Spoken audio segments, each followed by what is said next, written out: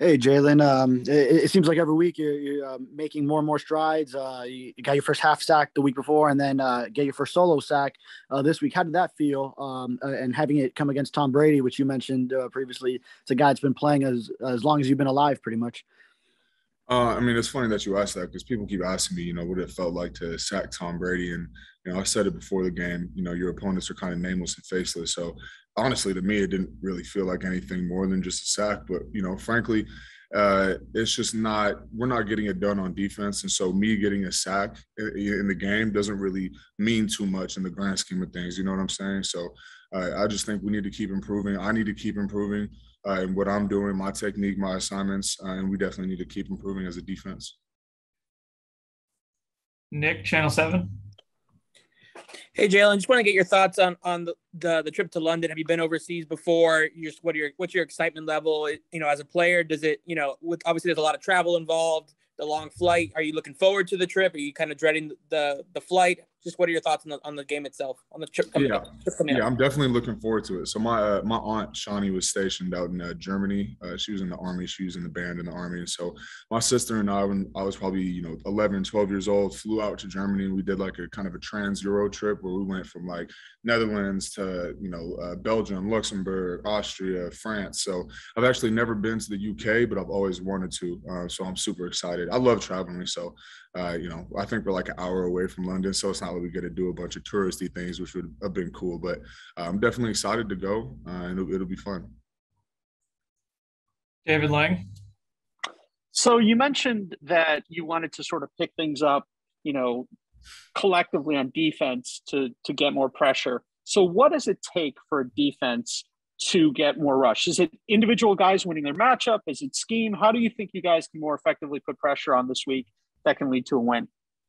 Yeah, I think most importantly, we got to stop the run on early downs. We got to stop leaky yardage, and that way we can get back on track in passing scenarios.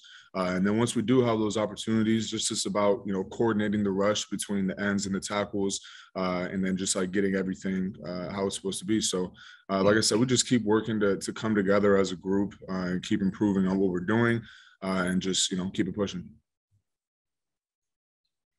David Furonis. Hey, Jaelan. Going back to a training camp and then even some of the game weeks, in the media viewing portion of practice, sometimes we notice that you are working alone with a couple of coaches during position groups. Is there something specific you guys work on in those instances, or is it as simple as you're kind of a hybrid edge defender, so it's not like you're only outside linebacker, only defensive end? You're kind of like in a position of your own? I mean, I wouldn't say that necessarily because we got guys who do multiple things. But for me, just working with the coaches individually, I'm a young guy, haven't had any experience in the league. And so for me, it's really essential for me to get my techniques and fundamentals down because if I don't have those, then I can't do anything. And so I've made sure to, work extra with the coaches, and they've done a great job of making sure that they're on me constantly to just try to hone in. It takes – a million reps or something or I forgot, it's like 100,000 reps, something like that to perfect it. And so for me, I'm just getting started really and just trying to hone in on my craft. Nick, Channel 7. Hey, Jaelan, I got one more question for you to kind of about University of Miami. Obviously, with the news that Tyler Van Dyke's going to be the starting quarterback. He spent a year with him. I just wanted to get your thoughts on Tyler after spending the year with him, and what were your impressions of him after spending the year with him? Yeah, TVD is awesome, man. He's a great kid, and he's hungry and very poised. Like I remember when he came in last year, he seemed like he was older than his years. And so I think, he last game he did pretty well and kind of got into the flow of things. So I can only expect him to go up from there and keep getting better. So I think that the Canes are definitely in good hands with TVD. David Lang.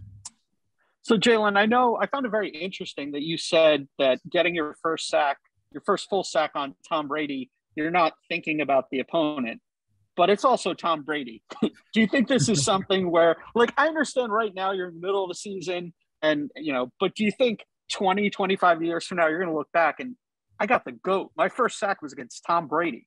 Oh, trust me, I got the game ball from equipment afterwards.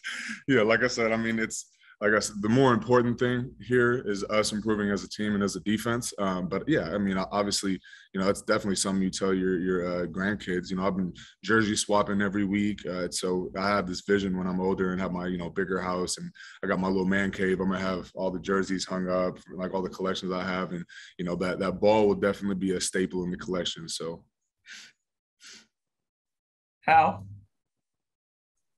I got to follow up by asking you more about the jersey swapping. Tell me some of the guys you have so far, and if you had your choice of, say, 2 or 3 guys in the NFL who I could hand deliver to you right now, what jerseys would they be? Yeah, so obviously, let's see. First week, I didn't do anybody. I don't know anybody on the Patriots, but then Greg against the Bills, I had to get his jersey. Colton Miller against the Raiders, I played with him at UCLA, so I got his jersey. Bobby Okereke on the Colts, he hosted me on my first official visit to Stanford, so I got his jersey. And then last week, I got KJ Britt, who I was at like the opening and the rivals camps and stuff with. And then 2 guys I really want, Von Miller, just because he's a guy who I've looked up to for a long time. We've actually had a couple back and forths on Instagram and stuff. So that would be really cool to get his jersey. And then I'd say, probably somebody like JJ Watt or something, one of these elite DNs that I've been watching since I was a kid. That would be really cool to get their jersey. That's a good lineup. Thanks. Not bad, huh? Anybody else have a question for Jaelan? Marcel? Yeah, I mean, sticking to the Canes angle, you mentioned swapping with Greg. Did you get a chance to watch what he was able to do on Sunday night? Oh yeah, I was watching it live when he got that. I was with GB and Nesta Severa, so we were going crazy when we saw that. That was awesome. That's it, man. You guys just you're really navigating this first year of the league together from afar, though. How often do you guys keep in touch? How much do you talk about what you're going through and whatnot? We talk now and then. Greg and I didn't play together, so we were never we didn't have that bond. We weren't ever super close, but we just have a mutual respect for each other. I definitely tap in with him to see how he's going. Quincy Roche is someone who I obviously was really close to because we, got to play together. And so he's someone who I talk to basically every week and, just see how things are going up there. And, he asks the same thing. So, I love keeping tabs on the guys that I played with. And, I just want to see everybody have great success. Gotcha. I guess that makes sense. The year away, I guess he wasn't really allowed to be at the facility, right? Yeah, that's still my dog, though. That's still my dog.